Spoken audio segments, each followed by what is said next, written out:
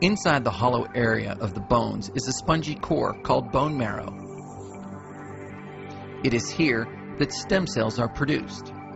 Stem cells are immature cells that can develop into components of blood. Red blood cells, which carry oxygen to the body, white blood cells, which fight infection, and platelets, which help blood to clot.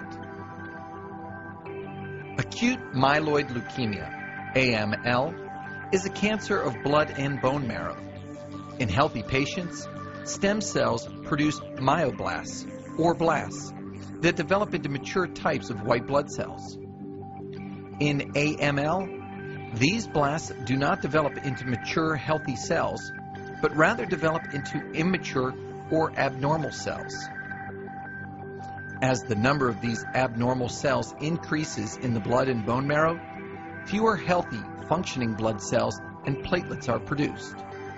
If the bone marrow is unable to produce enough healthy lymphocytes, the patient will be unable to fight infections. The cancer cells can travel in the bloodstream or metastasize to other organs in the body, where they can begin to form additional tumors.